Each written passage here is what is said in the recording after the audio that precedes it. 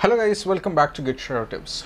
In this video we're going to show you how to wave cache on your Realme 5 Pro, because the wave cache is a very good option if apps are not responding on your devices, and it is the best way to fix any app which is not working as it should be.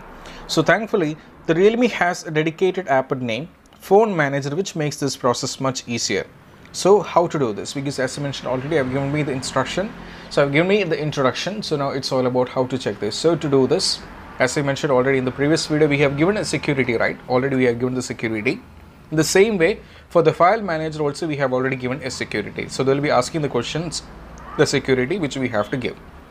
So first, to make it clean up, we have to go to file manager, right? So they are asking to enter the verification password because the file manager is encrypted. So now I have to give the respective passcode, right? Now I have to wait. So as you can see, the clean storage option is here, which I have to go. I have to press this over here and I have to go for clear all, right? So it has been, I don't have to add it. So it has been clear out. Now here comes the second one. Even after clearing options, there is an option which you have to go for.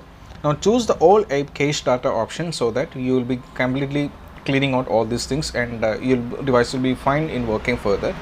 So we have to go over here, right? So now they're asking in which you have to give. For example, here you can select the which app cache to clear, select, or for example, if you imagine that some kind of particular app, you feel like it is not helping you to work fine or the apps are not working. For example, in my case, I have done this and I'll go for the most used one, the most consumed one, just like the photos, and I'll go for system cache, as well as I'll go for nothing. I'll go for these are the three. And it is altogether there is 596 MB, which makes my device slower, as well as the apps are not working up to the premium. So this now, once after clearing this, the app will be start working fine. So now I'll be going for directly. So now these items will be deleted and can't be recovered, right? For example, so even I have to check it once again in the files. There are some important files which I'm having, as well as even if I go for photos, there are some kind of things. So I'll go for photos. I'll go for photos and I'll go for files. Now I'll go for 307. I have given this, right? So what happens is, once after that we have given, what happens is all these kind of the cache will be completely wiped out and your device will be fine, so that you can use it hereafter.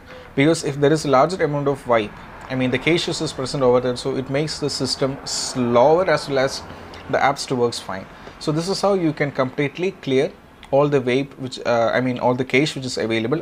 Wipe out all the cache which is available in devices.